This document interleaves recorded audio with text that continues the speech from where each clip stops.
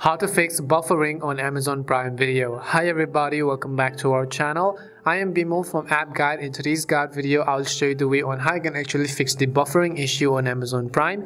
But before we get started with this, if you are new to our channel, then make sure to leave a like and hit the subscribe button.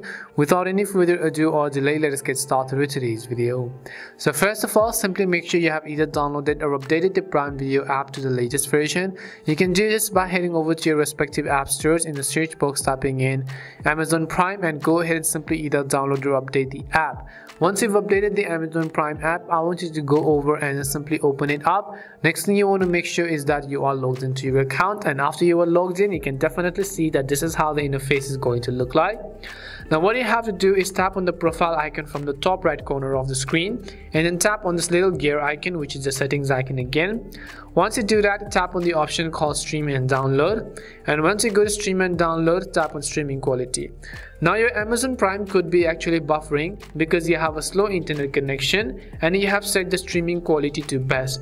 Even when you have a slow internet connection and you set the streaming quality to best, you could be facing the blurry issue. So I would just recommend you to decrease the quality a little bit, maybe better or maybe at least good. That would most likely definitely get the job done. You can also turn off use highest quality on Wi-Fi, because when you are connected to Wi-Fi, it will try to use the highest quality possible. So that could be the reason why you've been having the buffering issue as well. Or else you could also come back over here and you could go to download quality and try to also change that download quality if you're having the issue over there, because most likely, as I said, your internet connection could be slow and you have set the streaming quality to the best. Hopefully this video answered your question. We hope the video was really helpful, and if it did help you, then make sure to leave a like and subscribe to the channel. If you have any more questions, queries or doubts, then simply also make sure to leave them down in the comment section below.